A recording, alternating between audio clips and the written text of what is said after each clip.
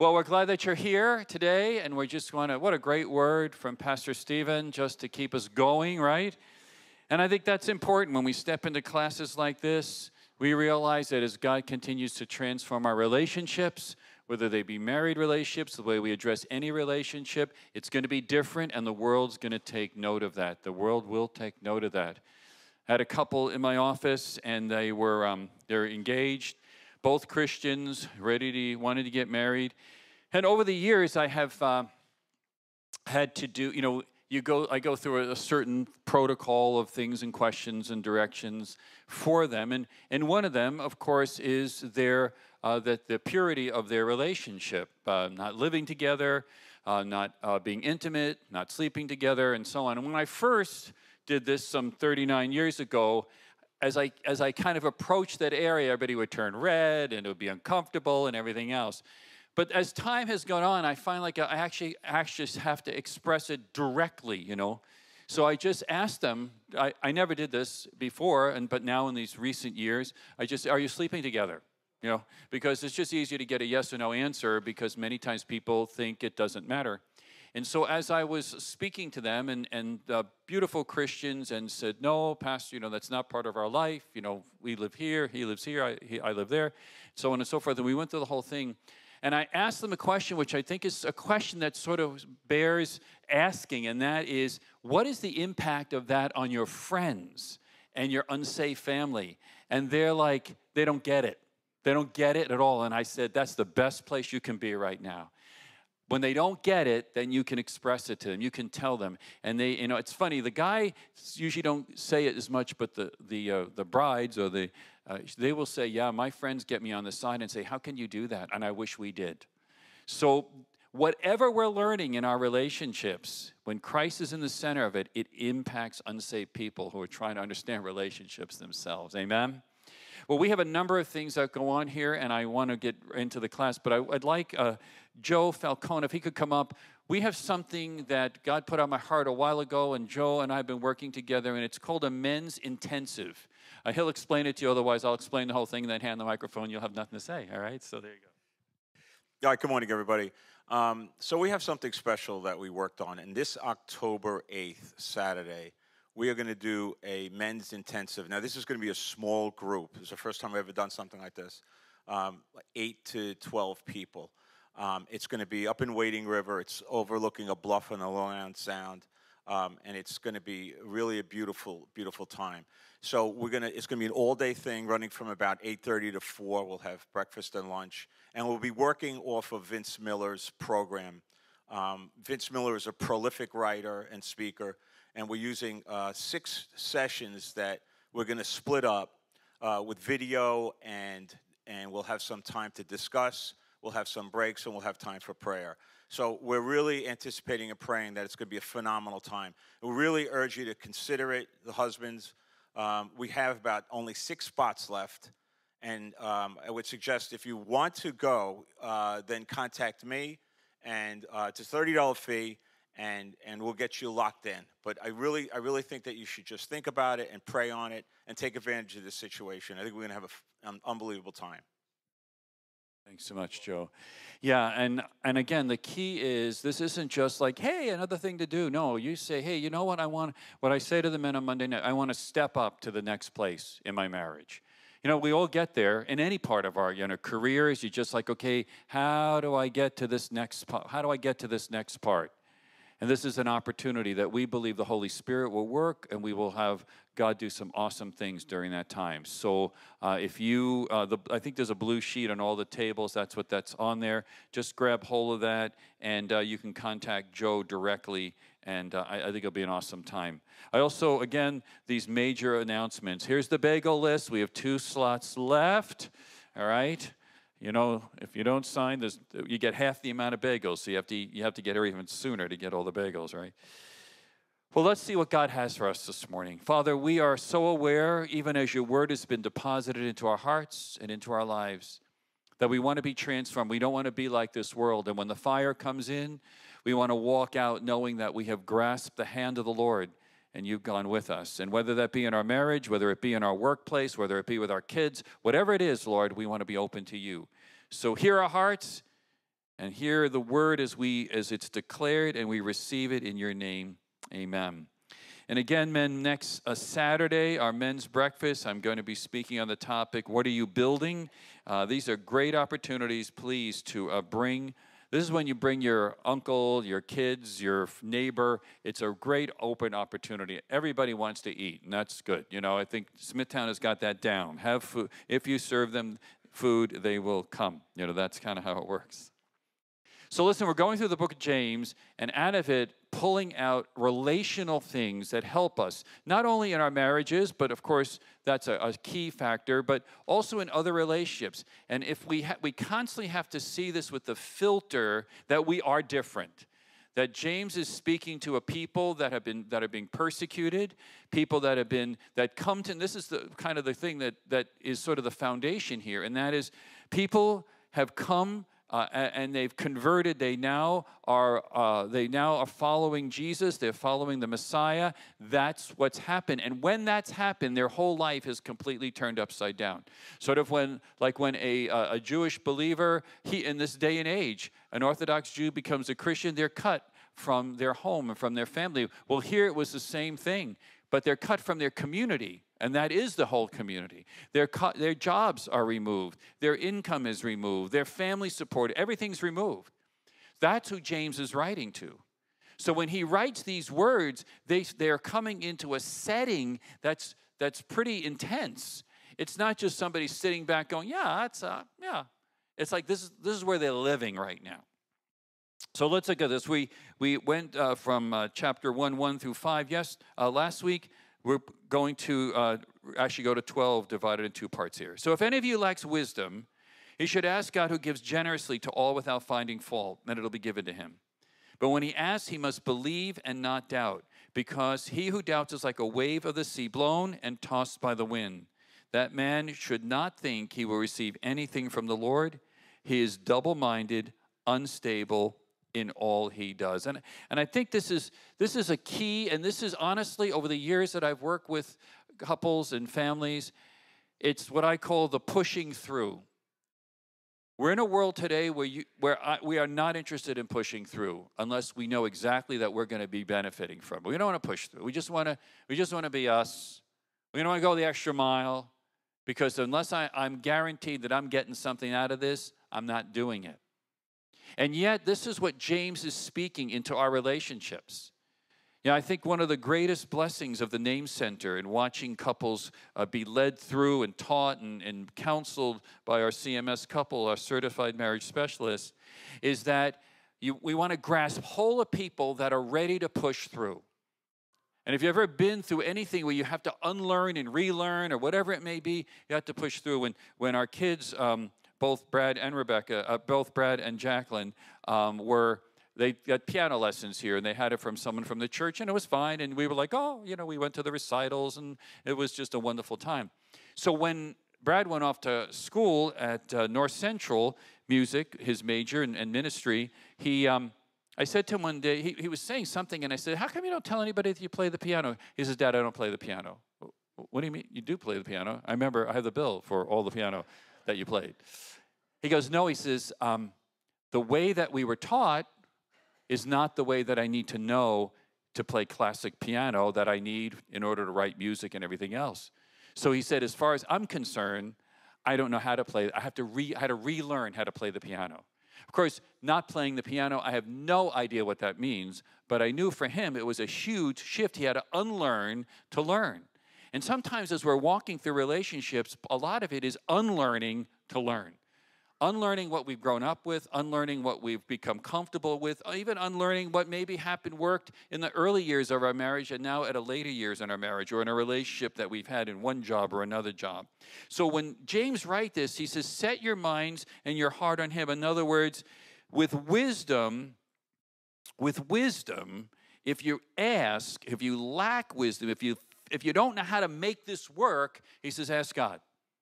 Ask God, I don't know I can't tell you how many times in my Christian life I'm like, I don't know how to do this. God, I don't know how to do this. I know this is what your word says. Here's the situation. I don't know how to do this. You have to help me. You have to help me. Because I can't look it up.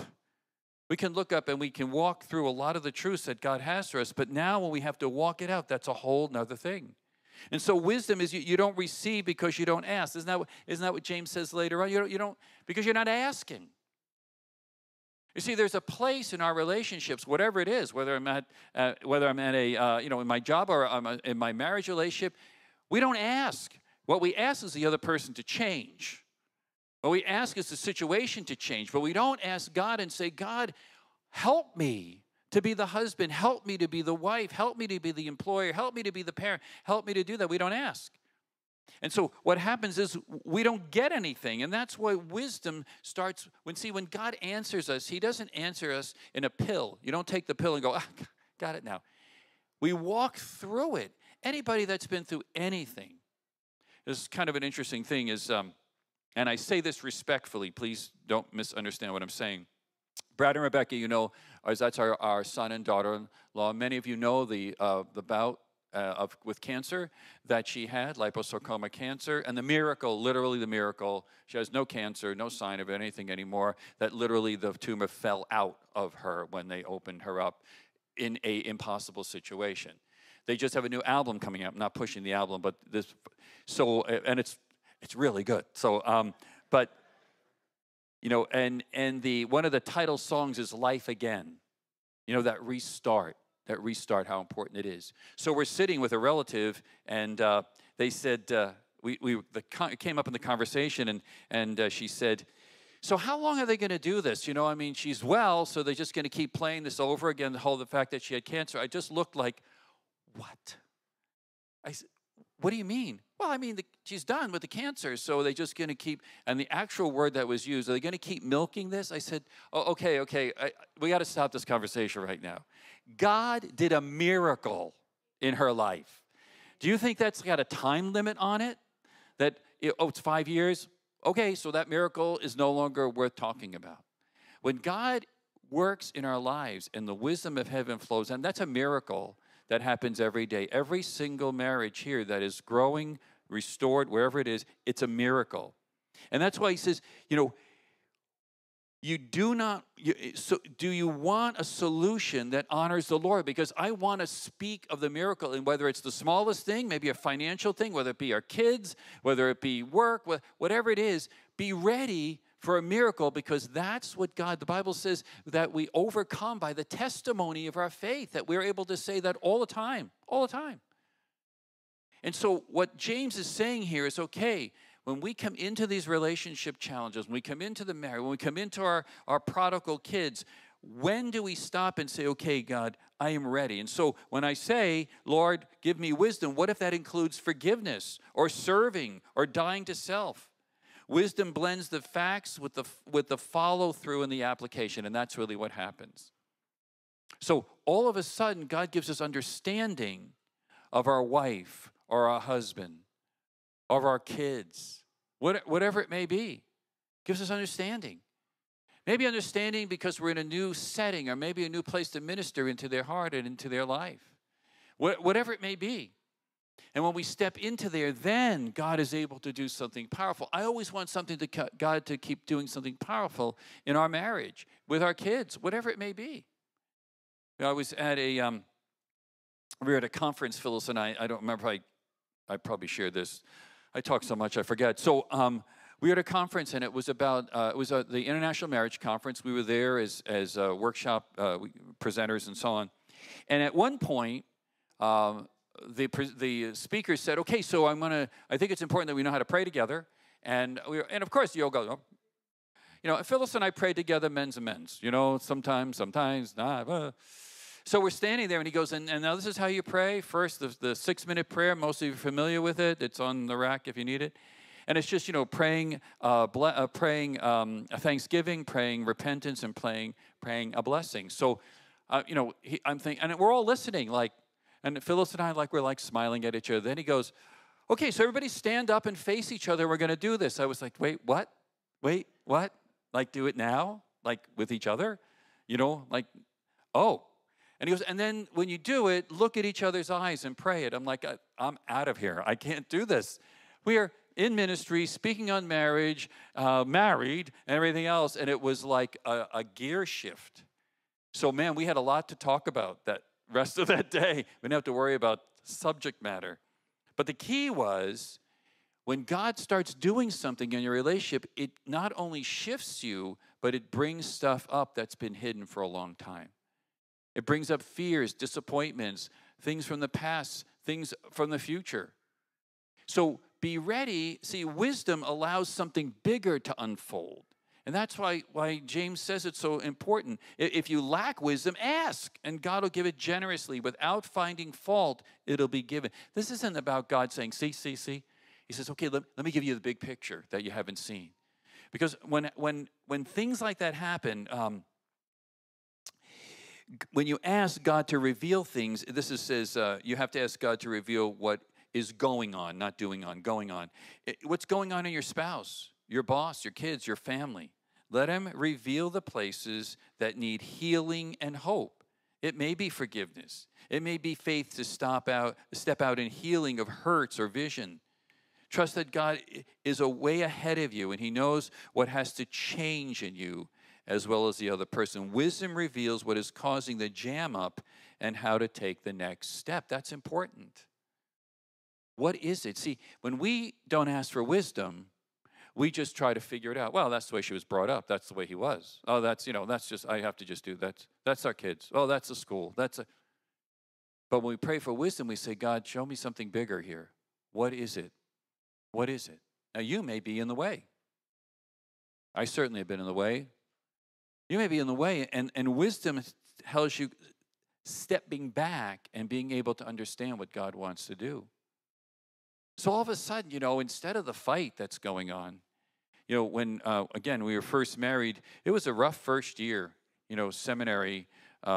We didn't have any money, but that was standard. It wasn't even like we had a little money. We had no money. That was the way it worked. So you got the check, it went in and went out, went in and went out, went in and out. We ate. When my folks would come and visit, they'd bring this huge bag of mostly meat and everything else. And all we would pray is, please have them take us out to dinner so we don't have to use any of this food on them, So that was. But wisdom reveals. See, when I say, God, bring wisdom, bring direction into this relationship, then we wait.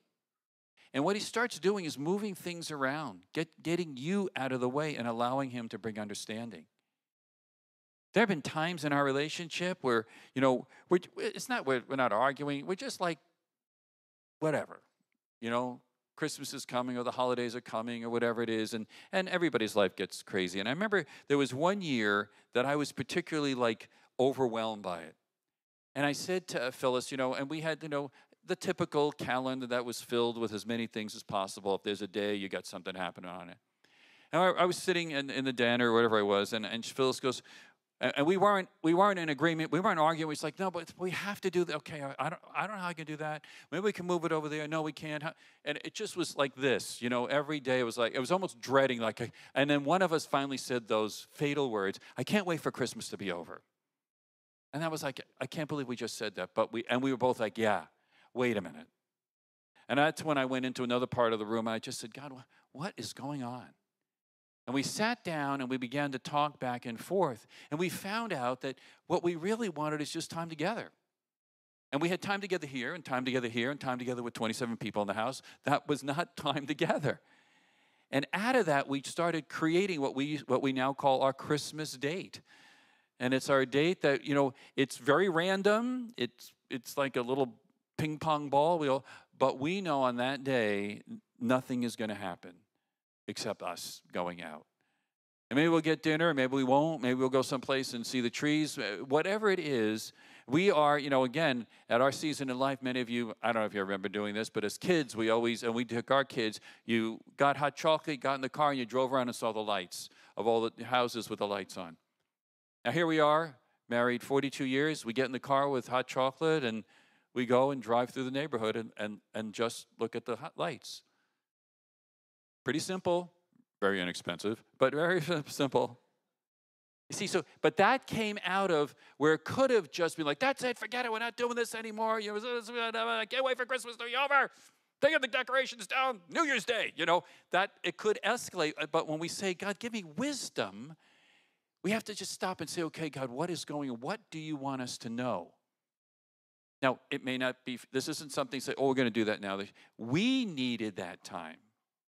Not a whole deep introspection and not a huge, we need to go out to this expensive dinner and go into the city and stay over. No, we just needed time. We're very quality time oriented. That's our gifts, our love language. So in the middle of this, sometimes standing firm on his promises when it's hard, that we must believe. Belief comes from the conviction, that he is an answer. That's what it's all about. It's not belief that it's going to change because, if it snows tomorrow or if I get a better job. No, but he has an answer in our relationship. He has an answer. He has an answer. It's like we have to say, okay, God, you have an answer here. The wisdom of heaven is going to flow into my heart, flow into my mind, because I don't want to be double-minded. I don't want to be like, okay, God can do it. He's not doing it fast enough. I'll do it myself. And see, that's where relationships start spinning out of control. Because part of us as a Christian is believing it's going to change, and the other part of it is like, not fast enough, I got to do it myself. And we're not waiting for God to birth something new in that relationship, something that is different than anything that we could possibly imagine. And that's why he says we become frustrated when we want to please the Lord and ourselves. We want to do what God wants, but we want what we want. And that's what James says. That man should not think he will receive anything from the Lord. He is double-minded. He's a double-minded man, unstable in all he does. When was the last time in your relationship, did you feel like unstable? That sort of feeling that you don't really know how to express, like, what is going on? What is going on? Well, it's the season we're in. That's usually the end. What's the season? No, but I don't know. What are we doing? What are we doing? Where are we going? What's happening? And then you just like the doorbell rings and the phone goes off and you just go. But that's what James is talking about. When we don't have the wisdom of heaven, when we're not saying, God, what is the bigger thing that you're doing in our life? And we want to be in that. We want to be part of that. When we don't do that anymore, we stop asking those questions and we stop waiting for God to do this revelation of our heart. You see, we go on that date, but it's not this planned like we're going to go here, the street. We just kind of, our daughter, Jacqueline, she takes, both our kids, I think, take after us, but she definitely takes after me. She is the planner, and Bradley is too. So we'll say, hey, no, we can't Thursday night. We're going out on our Christmas date. Okay, well, here are the places that I've researched. This is a place here. There's a really great house in this. So she would have us going like this all over Long Island. We just get in the car and drive through the neighborhood. That was the aim, not like put on the GPS. Okay, put on that street number. We did that once. I said, I don't think this is what we're about. I think it's about just being together, holding hands while you're driving, having the Christmas music on and talking about Christmas and the stuff that's what that was all about. And I love my daughter, believe me. Both our kids are me on the next level. It's really scary.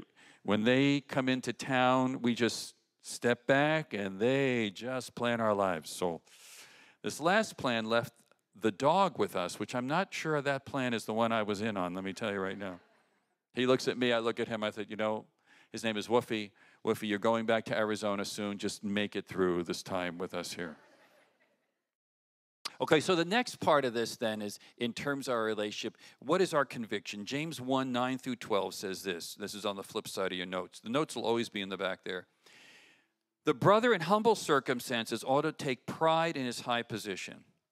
But the one who is rich should take pride in his low position because he will pass away like a wild flower. For the sun rises with scorching heat and withers the plant, its bloom falls and its beauty is destroyed. In the same way, the rich man will fade away even when he goes about his business. Blessed is the man who perseveres under trial, because when he has stood the test, he will receive the crown of life that God has promised to those who love him. So here's some just 4 words to help us through this. What is your attitude in the relationship you're in right now? What's your attitude towards it? Well, what does that mean? When someone asks you something about it, is it like, well, we're just in that season right now? Or is it, this is just the greatest place I can be in my life right now? Is it the one that just says, God's just doing great stuff, or we're really we just see God doing incredible things. Whatever it may be, the humility in a relationship sets the bar for that growing together. My attitude is one of being humble. Now, humility means a place that we're not setting boundaries around ourselves. We're not, like, you better do this, you better do it my way, this way. It's just, I come into this relationship humble. Come in this relationship to say, God, what would you have me do in this relationship? It can be in work. It can be with just friends. But especially in a marriage, humility in a relationship sets the bar to grow together. Because I'm not going to be able to grow together we're not going to be able to grow together if I'm the only one determining how we're going to grow. You get that? If I've decided this is the way we're going to grow, and Phyllis has nothing to say about it, then we're not really going to grow together. If her attitude is one of whatever you say, Ted, then we'll just grow my way. That's a little scary. It sounds like a good idea. And believe me, there are seasons in my life where I thought it was an excellent idea. But as I've grown up, I've realized that attitude, that humility, is a place that now we can both invest into that place if we both come humbly. And there are seasons, there are situations where you go, you know what, I don't even know. Really, when it came to raising the children, I mean, I love our kids and they were part of our life, but I had to be very humble and say, you know what, I really don't know. I really don't know. And I didn't go well, I'm the head of the house here, and this is what we're going to do. I was like, I don't know. Phyllis's sensitivity, she did private daycare, childcare work for years. She gets it. So I just show up and I say, help me, She'll say, you should spend, when the kids were little, she goes, you should spend some more time with Bradley. And I'm like, I have no idea what that means. I did not grow up in a house where my father spent time with me, so I have no resource. And I could say, okay, well, I'm going to, he's fine. He's good. He's good. I didn't. I said, hon, I don't even know what to do. I don't even know what to do. And then she would give me suggestions. I had no problem with that because I had an empty book. I would do something for 10 minutes. Okay, so there you go. And she, it wasn't like, again, it wasn't like we had finances to let's go fly to Florida and go to Disney World together. No, it's just I had to learn. There are places in humility in our relationships that's really important. Hun, I don't know what the answer is. Or after that time out in Arizona, I remember Phyllis and I were talking. It was a place that we were not in conflict, but we weren't happy about our prayer life together. And I remember we sat there, and then here I am, pastoring a church, seminary education, da-da-da-da-da-da. And I said, I really don't know how we should pray together. I don't know. What do you need? What do you think? That was like a changing point in our relationship. I could have said, well, okay, it's my responsibility to do this now. We'll just take this card out and do it every day. Check, check, check, check. It opened this huge door. Neither of us grew in homes where our parents prayed together. We were fortunate if maybe there was prayer at the dinner table. So here we are. Now we're going to pray together. Like that's just going to fall out of the ceiling. No, we had to come to that place and say, okay, God, I don't want that pride to be in the way. I want that place where I can move closer to you. And then attention. When we're only focused on ourselves, we don't even see the failing of our relationship. Boy, I'll tell you, and men, sorry, I'm going to have to call you out on this one. So many times women are sending up flares, Things aren't good here. Things aren't good. And they're putting banners up. They're buying billboards. And when finally she goes, that's it. I'm done. Then the husband comes and goes, yeah, I don't understand. My wife, she wants a divorce. What? I said, didn't she? I don't know. It just came out of nowhere. And she's sitting there ready to blast through the roof, because she's been saying it over and over again. We need to pay attention. And I'm telling you, I spoke at a men's conference in Brooklyn. That's a whole other world, Brooklyn. And I did the same thing. I said, here is the thing. If we could spend as much, mine, I guess we all have, but they come up and they tell you how much time you've been on your device. Sometimes it's like, no, this must be somebody else's phone. Couldn't be me, but it is. If we took all that time, if we took half that time and focus it with the same focus we have on this in our relationships, a lot of things would change. A lot of things would change. We're getting in the place where, nothing in it, don't worry.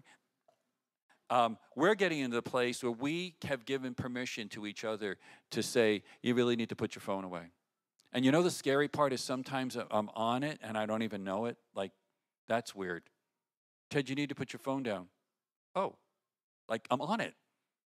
It's like I'm not on drugs, I'm on it, So again, there are times that we have to, because both myself, will, it's a relationship. If we're together, we're in relationship in a physical way. And if somebody, and if one person is somewhere else, one of the youth pastors years ago said, when everybody started with the texting and everything else, he said, yeah, that's when people pick up their phone and they start doing that, they're leaving their body, but they're leaving. And that sticks with me. We were watching, I don't know if have you seen, somebody told us about this movie, I think it's called The Crown. So we thought, well, this would be a great time just to get a bigger picture. I mean, it's I guess, a docudrama, so it's very interesting. So we said, yeah, let's do that. We put the lights and we have the TV and everything else. And I look over, and Phyllis is on her iPad. And I said, Phil, you're on your iPad. We're supposed to be watching this film together. She goes, that's okay, I'm just ordering stuff. So I had the controls. So I said, okay, we'll just shut this off until you're done ordering stuff. There's other ways to do that. That probably wasn't the best way to do it, but you know what? She has said the same thing to me. Hey, when you're done, then we can start. I didn't even realize I'm doing. You see what I'm saying? If sometimes we need help to pay attention to what matters. We need help. And it's okay. We literally said, I give you the words. I give you permission to tell me to put my phone down or device down when it's in the way of what's going on. And, you don't always go, oh, thank you. It's like, okay.